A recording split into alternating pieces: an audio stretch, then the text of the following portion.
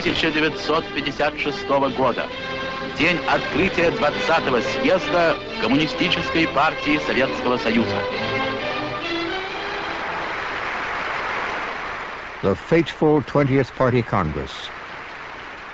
6 years to the day after the Soviet Union and China signed their treaty, unexpected fireworks on the podium lit a fuse between two wary allies. Nikita Khrushchev was now the Soviet leader. In his opening address to the Congress, he lulled his audience with the familiar wooden language.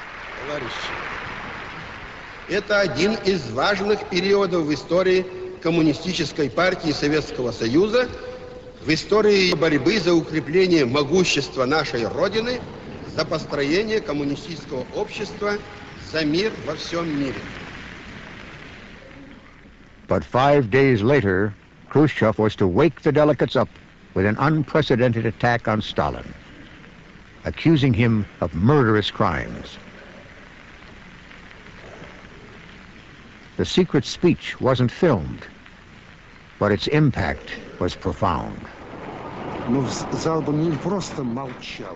It wasn't heard in just a stunned silence. I was looking down from the gallery. Almost everyone had bowed their heads. Many had their faces in their hands. They were crying. And as Khrushchev read his report, there were shouts from the floor. "Shame on you, scoundrel! Put him on trial!" Khrushchev hadn't calculated the fallout. Most of his listeners had been Stalin's creatures. In attacking Stalin, he was attacking them. The Chinese were particularly outraged. First, they didn't ask for our opinion, so we didn't know in advance. Secondly, their way of doing things was not right. It was crude. Stalin was an international figure. We told them it wasn't just your Russia that he influenced, but also Eastern Europe and other countries.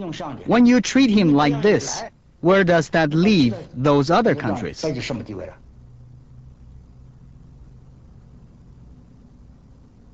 He said, "What did you do with Stalin? Before making your secret report, you should have consulted all the Communist Party. Stalin did not belong to you. Stalin did not belong to Moscow. Stalin belonged to all of us." Of course, Khrushchev realized that in destroying the cult of Stalin, he was undermining Mao and dealing a blow to his potential opponent. Khrushchev said that he himself had heard Mao criticize Stalin.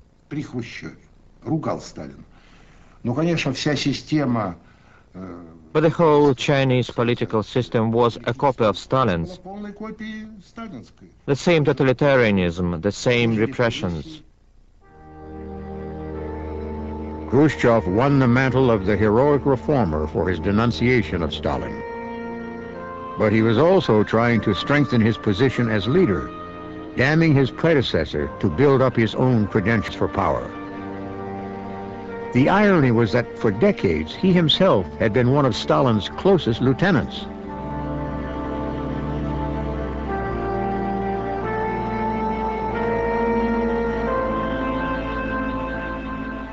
He started a very risky game, because if you want to talk about killers, Khrushchev was one of them, and one of the biggest. He destroyed practically the whole of Ukrainian intelligentsia. But I, as a diplomat, worry more about abroad. What will be the reaction abroad? I knew that it is the end of the world communist movement. I knew. The end would seem a long time coming. When Hungarians rose up against Soviet control in October 1956, Red Army tanks suppressed the rebellion. Under Khrushchev, as under Stalin, the Soviets were asserting that anywhere in the world, the communist movement belonged to them, a lesson that wasn't lost on the Chinese.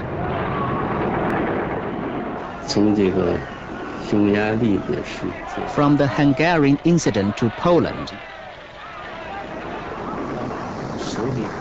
they used military might to keep control.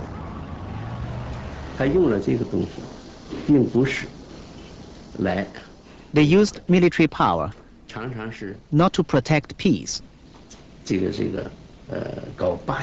but to compete for world domination, and often provoked incidents around the world.